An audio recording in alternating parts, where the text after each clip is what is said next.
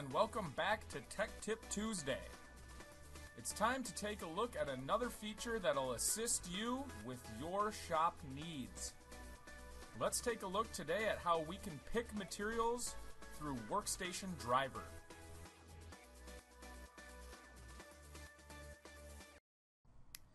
There are two things that you're going to need in order to pick materials through Workstation Driver. The first is Workstation Driver. The second is an employee that is attached to the necessary transaction. If you expand data collection, underneath data collection there is a transaction setup option. We're going to select transaction setup.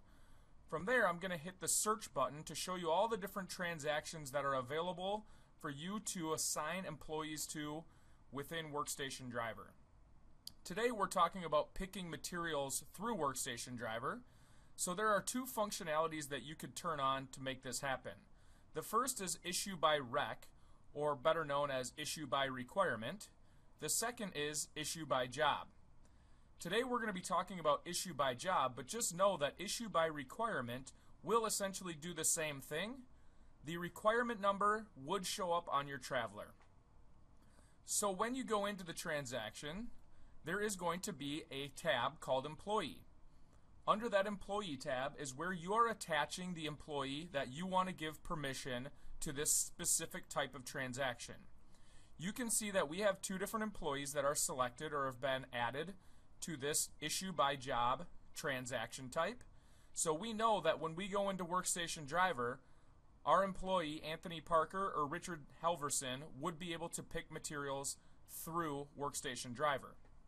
So let's go in and take a look at how they would do that. I'm going to minimize JobBOSS and bring up Workstation Driver, which you're seeing here on my screen now. I'm going to enter in Anthony Parker's employee ID.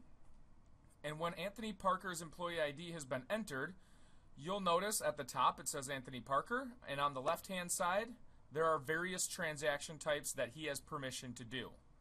One of them is job issues. Job issues is also known as picking materials.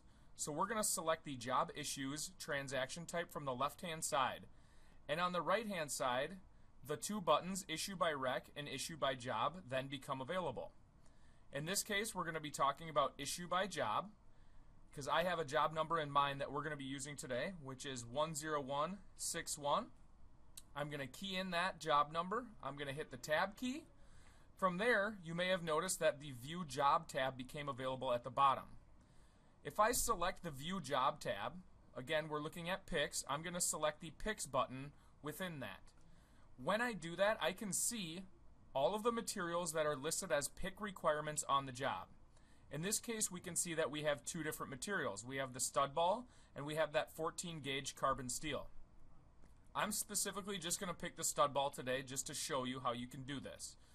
So now that I've verified which materials that I want to pick, I can come back over to the issue by job screen here, and from there I can either enter in the material ID, which I've frankly already forgot, and if you have forgotten that, the other option is you can look up what materials are associated to this job number by simply selecting the magnifying glass on the right hand side. So once I've done that, you're now seeing the two different materials that you have available to pick. In this case, like I mentioned, we were going to pick the stud ball.